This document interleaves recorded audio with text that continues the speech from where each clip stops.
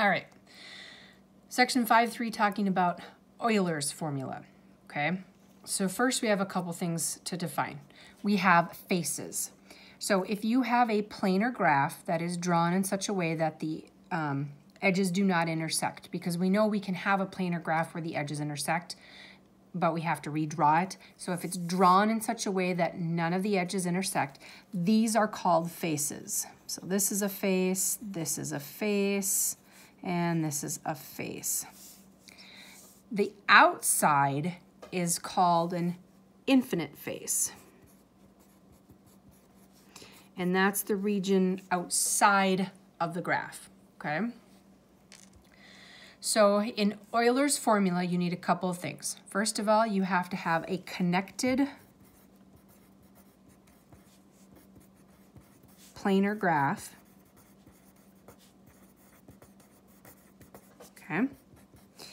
So we've got a connected planar graph, and it has to be drawn so that none of the edges intersect.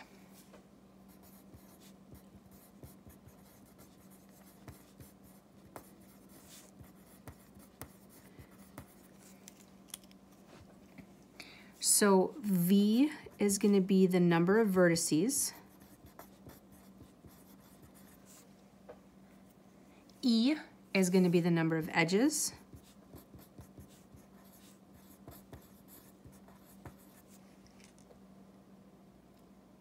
F is going to be the number of faces.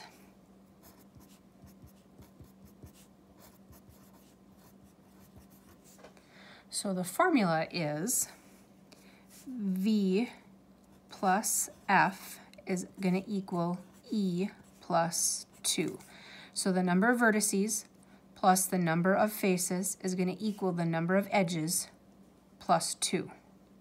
Okay? So if we look at this picture here, I have 1, 2, 3, 4, 5. I almost put that under edges.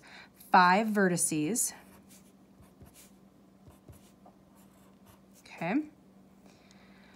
I have